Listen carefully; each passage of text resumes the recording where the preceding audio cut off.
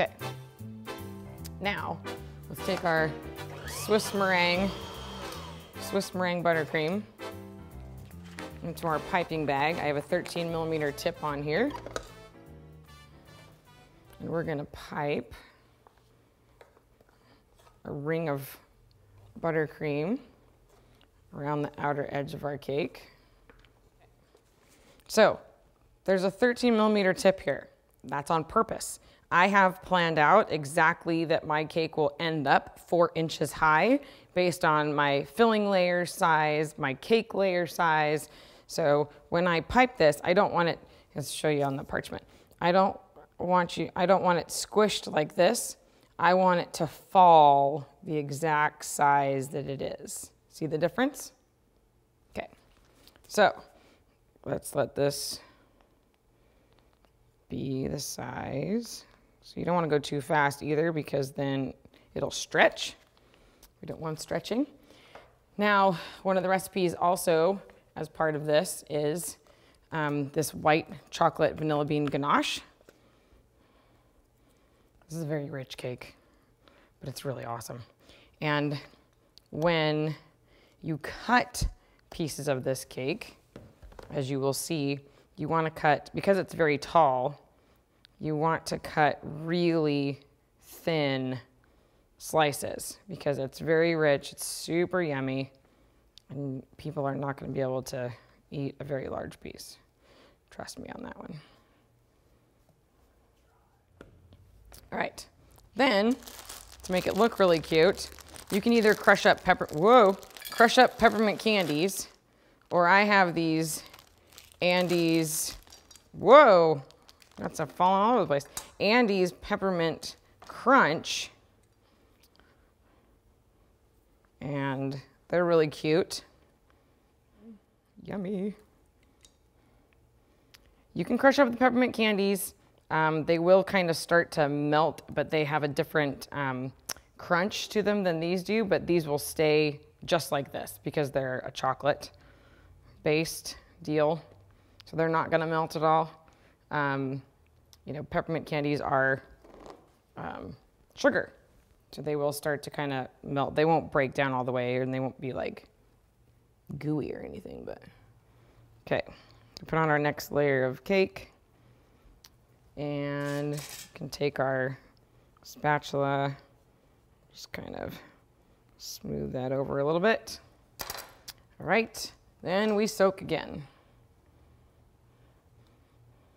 I call it a soak, but don't like soak it, if that makes sense. Just brush it.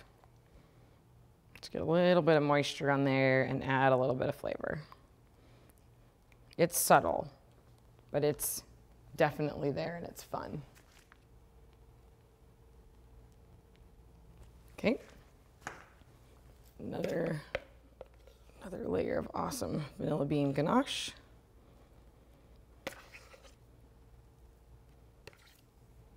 Smooth it out so it's even as best you can. So that next cake layer goes on nice and even. And add some more peppermint candies. Then when this is cut in pieces, it's so cute. You get all those cute layers of color and flavor, and oh my goodness, it's yummy. Can't wait for you to make it and try it. And then message us and let us know how you liked it. Now this top piece, I'm gonna flip over, so that's in there, and I have a perfect top. See how that works? Okay, and then I'm gonna take my piping bag again, and I'm gonna go around this outer edge, and the next one. Okay, and we're gonna soak the top. You can see how lightly we're doing this.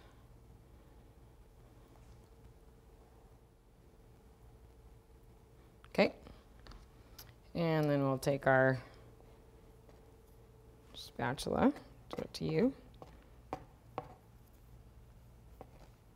Go seal in all those chocolate crumbs. Then let's finish off what's in our pastry bag here. Okay. All right. So this would be considered a crumb coat. I don't want to swipe that into my perfect buttercream over there and get crumbs in it, so use a different bowl. See, I'm covering up some thinner areas here. Trying to smooth it out a little bit. Okay, now we're going to clean this.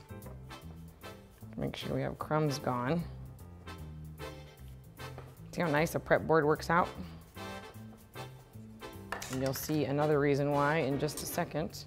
Let's get this out of the way.